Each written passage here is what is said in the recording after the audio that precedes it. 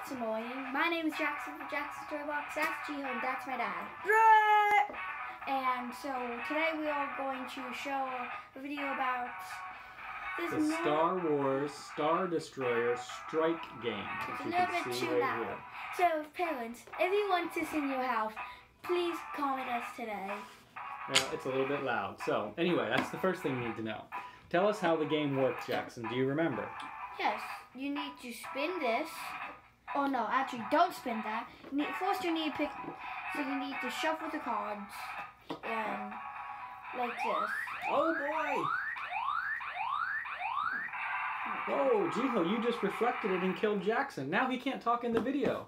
Okay. That's not going to work very well. Okay, so first. Okay, so first what you need to do is you have these cards right here, and they have different actions on them. And you can see that there's an action on the top for resistance and one on the bottom for a first order. And your goal is to take your characters here. Thank you. Everybody gets a set of characters, 4 characters. They are Chewbacca, Poe, Rey, and Finn.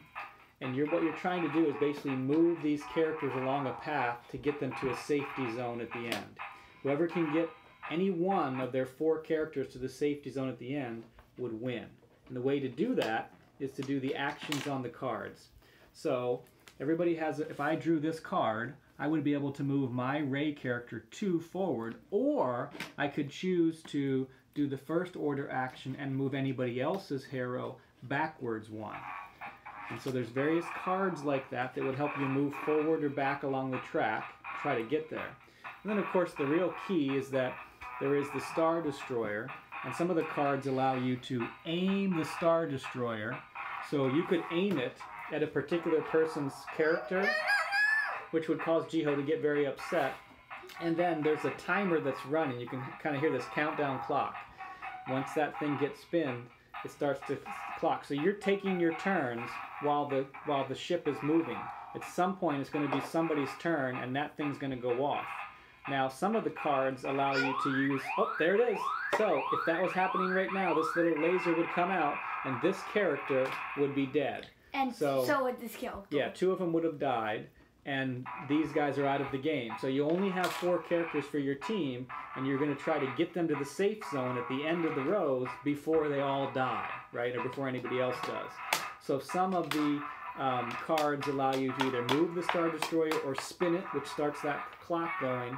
Some of them allow you to aim the deflector shield, which is basically a mirror that you could point it. So if it was firing this way, I could aim the deflector shield over here, right?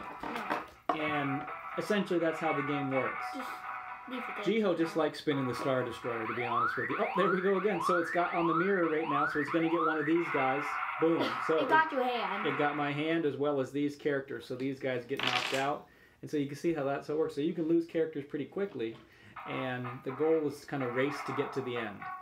So that's pretty much it for this video. Anything more you want to add?